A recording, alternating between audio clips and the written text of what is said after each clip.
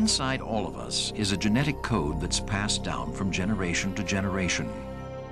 This code not only controls our physical traits, but also orchestrates the synthesis of the proteins that direct the numerous processes of our bodies. The way our genes are expressed affects how our bodies function, what we look like, and who we are in general.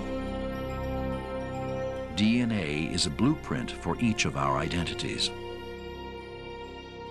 This genetic fingerprint can prove our guilt or innocence in a court of law, determine what our children will be like, and give us information about genetic disorders in our families.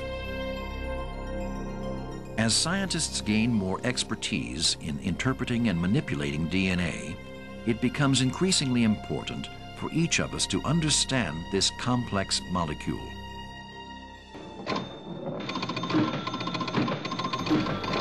In this program, we'll define DNA and we'll examine its structure.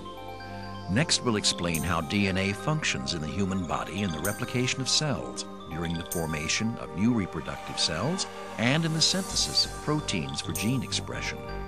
Finally, we'll discuss the role that DNA plays in the field of genetic engineering.